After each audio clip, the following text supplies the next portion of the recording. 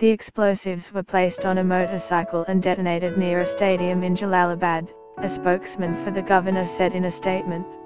Ayatollah Khamenei said authorities have yet to determine whether Sunday's blast was by a suicide bomber.